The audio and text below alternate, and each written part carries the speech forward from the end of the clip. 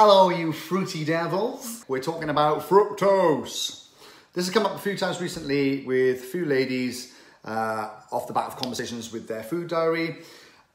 It's about eating fruit for meal one, and only fruit, really. Fruit isn't bad. We know that compared to a Snickers, fruit is good. It's healthy, it's relatively low in calories, right? But that's only half the story. What some people don't know is that the natural sugars in fruit are called fructose. You might have heard of it, you might not have. And although natural, so therefore healthier than the old artificial alternatives, right? Fructose can only be stored and metabolized by the liver, as opposed to glucose, which is the sugars that come from carbs, as in rices, breads, pastas, grains, starches, that lot. That can be stored all over the body, in all of the cells in the body, particularly all the muscle cells, right? It's that we replenish after we work out.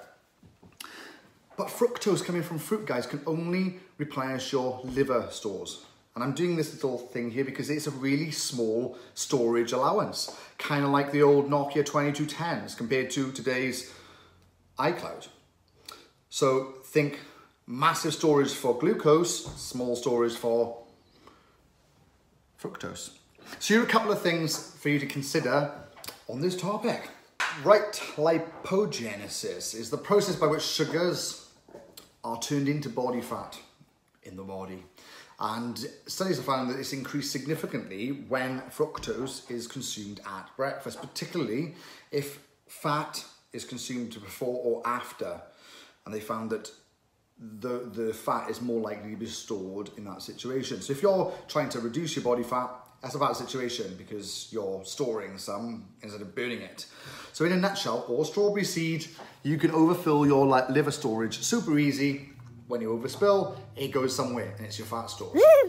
Lastly, I think that ladies tend to critically undereat protein when they come to see me anyway, and that is something that holds them back on their fat loss journey. So do we not agree that it's probably a missed opportunity to not have protein in our first meal? Because if you don't do that in meal one, then you end up landsliding for the rest of the day and always playing catch up, and at the end of the day you've undereaten on your protein, and it's that which is one of the big issues anyway.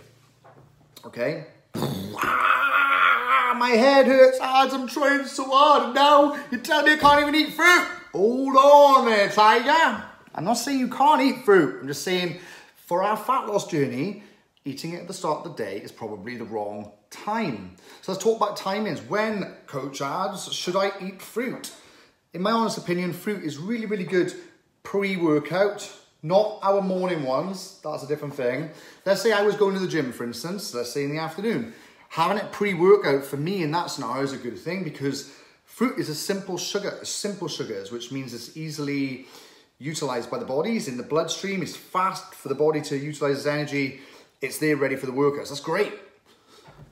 If you're going to do like a home workout or, I don't know, something later on the day, then have it pre that. Just don't have it in meal one. Just as some kind of afternoon snack. Let's say you've been working hard in your office. Rather than going to get in the Snickers or the crisps or whatever, you can have a snack of fruit. Good time. Good times. My favourite one for myself is to have it at night time when you're having your cravings, just before bed. Try this idea. Have your fruit, some yogurt, and a little bit of protein in there as well, and that will crave your sweet tooth instead of you reaching for the dairy milk. That'll crave your sweet tooth. What the hell's that? Yeah, fructose.